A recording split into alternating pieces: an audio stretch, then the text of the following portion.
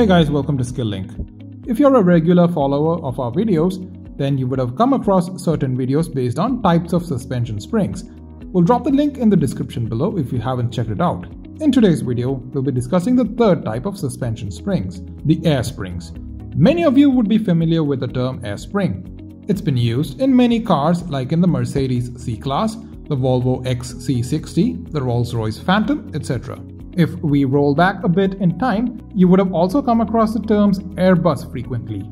It's nothing related to airlines, but it was a premium name to call the buses with air suspension. It's no longer termed as a premium feature, but still we'll discuss it.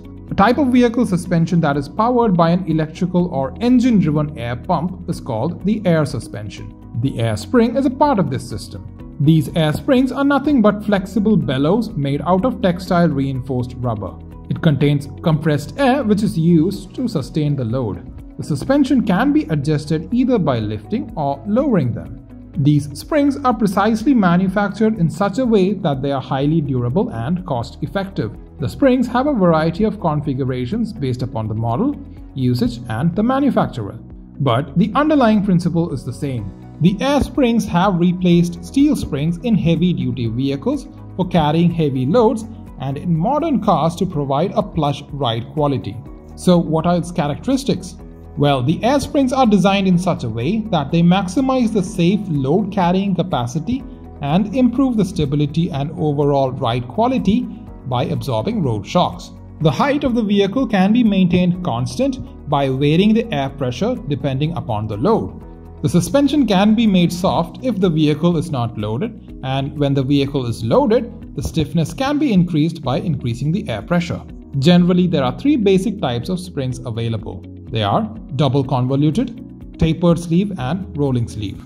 Double convoluted spring looks like two small tires stacked upon each other. In this type, the stroke length is less, but the load carrying capacity is high.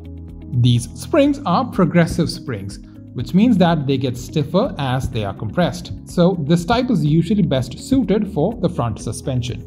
The tapered sleeve spring and the rolling sleeve spring have longer stroke length and is of smaller diameter. Their spring rate is linear and they usually suit the rear suspension. But the air spring is not as easy as we discussed. The whole setup is more complex. Along with air springs, an electronically modulated air suspension is incorporated.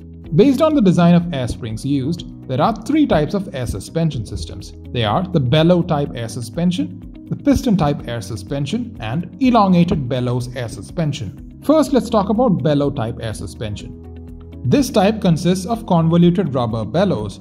These bellows are made circular and are reinforced by a Grindle hoop, which is nothing but a cold rolled solid steel in a toroidal configuration. This type replaces the coil spring. The second type is the Piston type air suspension. Here, a metal container in the shape of an inverted drum is used. This drum is connected to the frame and a sliding piston is connected to the lower wishbone. This piston is a rigid polyamide molded component with glass fiber which withstands load and cushioning shocks. Next, a flexible diaphragm is connected to the lip of the drum and it acts as a seal.